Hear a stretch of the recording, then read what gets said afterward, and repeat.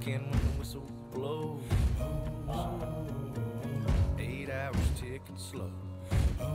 Good afternoon, Harlan High School. Welcome to your student news. I'm Ansley. And I'm Jake. Here's what's in the news. Welcome to your 3-day week. Remember, no school Monday or Friday due to midwinter break. Want to be part of the 2015-2016 yearbook staff? Stop by to pick up an application from Mr. Wadewell in room 304 and 311.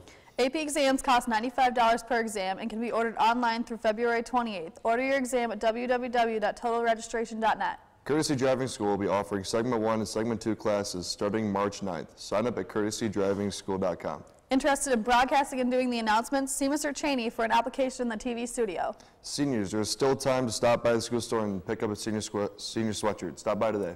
Any first semester broadcasting or film students, pick up your final from Mr. Cheney today. Now for sports. Good luck to the girls basketball team as they take on Waterford Mott today in the first game of the KLA tournament. Game time is 7 o'clock.